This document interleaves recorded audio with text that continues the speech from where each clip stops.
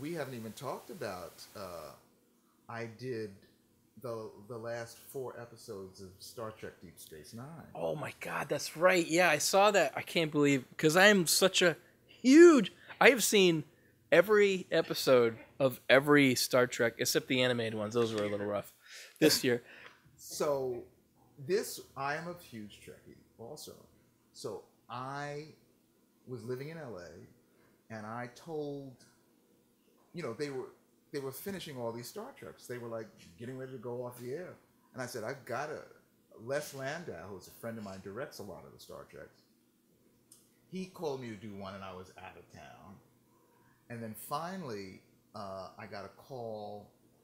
My agent called me and said they're creating a character on Star Trek Deep Space Nine that'll do the final 4 episodes, but they're going to make this character. Leggett Broca, and he was a Cardassian, the lizard guy. Oh man! So, and they said you're going to go to the audition. If you get the audition, you're going to stay there because you're going to go right to wardrobe because they're going to have to, because this is this whole thing. So I go to the audition. I am a Star Trek fanatic. So they had, and do you know the Kardashian characters? They were like complete lizard people. Yeah, yeah. So and they have the big necks. the big necks and everything. Yeah. So you could be any race as a Cardassian because you're completely covered up. Scales, basically. Scales and everything. So I go in there, and they had all these British people in there. They were all talking, auditioning loud. I said, this is Star Trek. Everybody talks like this. Everybody talks like this. So Avery Brooks was directing. Oh, he directed that? He directed the 2 of the last 4. But I was auditioning for him. And it was like a chorus line. The room was full of people. And it kept getting cut down and cut down and cut down and cut down. And it was like a joke. We were there. We were on the Paramount lot. So they're saying, okay, thanks very much. We'll call you. Yes. And yes. Oh my Thank God. And they would keep, because they said if you got it, you had to stay. Wow. And what happened is it got down to me and another person. And I went, wow. And I'm sitting next to the guy, and we're in the hallway. That's got to be stressful. We go in one more time. And then the casting came out. And he looked at the 2 of us, and he turned to the other guy and goes, I'm sorry, maybe next time. And I went, and then I had to sit out there until they made a deal, until they had to call my agent and make a deal. And then when they made the deal, I went straight. That neck thing, what I was wearing was made completely out of rubber. I mean, I did those episodes. I had to have lost 10 pounds minimally. I spent 5 hours in the makeup table in the morning, every morning. So the heat in here is not too bad then. That's right. That's right. And I sweat profusely. So when we got on set, I started bubbling, because water was gathering. Oh, yeah. So they were turning all the fans on me and everything because I said, are you trying to tell me all the principals spent, because it was a Cardassian principal on this thing. Oh, yeah. Regular, I mean. And they go, no. They give them an abbreviated version so they can whip it on. But they say the guest stars go through the full treatment because they are the ones that get judged for the awards, because they go and they airbrush every scale and they give like cheeks that are melded into the skin, so that it's not a whole mask. They are doing a whole thing. So you get there in the morning, you're like sleeping. You're sleeping, and the makeup people just yak, and all the gossip was going on in Hollywood. So I'm like,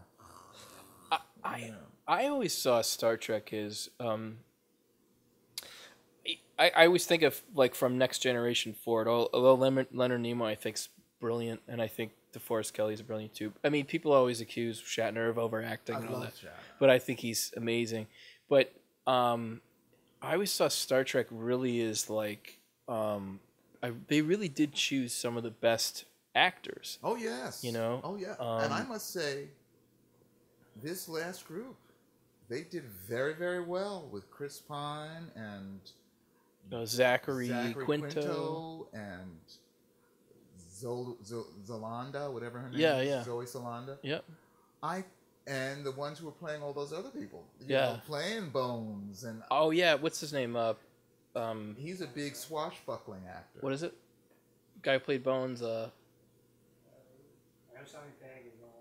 Simon Pegg and Simon Pegg. from Simon Pegg Dredd. was Scotty. Carl Urban. Yes, Carl that's Urban. right. That's I right. loved his DeForest Kelly. I thought it was so cool. I thought they did a great job, and I was really skeptical.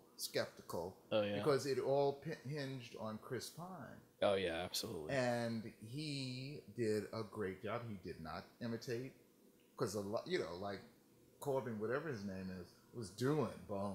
Yeah. You know. Yeah. And Zachary Quinto was Spock. Yep. And Chris Pine was Kirk, but his own Kirk. But he was still the Kirk that you Right. you know, the cocky, the whole thing. I was so pleased with that. Yeah, I thought it. I don't. He couldn't have gone the other way. It's just impressive. Any, you know, it's like Shatner's sort of already a caricature. You know what I mean? Like you can't. It's like it would have been terrible to have done that. Yeah. I mean, talk about Jason Alexander does great Kirk. I mean, yeah. So we'd be, you know, you wouldn't have been able to watch the movie. It would have been one of my favorite movie science fi takeoffs, of course, is Galaxy Quest. Yeah, I mean, hilarious. Yeah. Hilarious, but wonderfully done. Was that being part of that Star Trek legacy? Did that mean a lot to you? Did you grow up watching Star Trek? Or? Oh yeah, I grew up watching Star Trek, loved it. That's why I wanted to do it. And what made me think of that is when you were saying can people get in touch with you? I get more people getting in touch with me for my Star Trek stuff than anything else. From around the world, they will send my agents. They have the face cards and all that stuff, and they will pull stuff off, and they want me to sign it and send it back for the Star Trek. More, occasionally, when you're doing a theater piece, they will show up at the stage door, but they'll show up with Star Trek stuff, Total Recall stuff, your other stage stuff.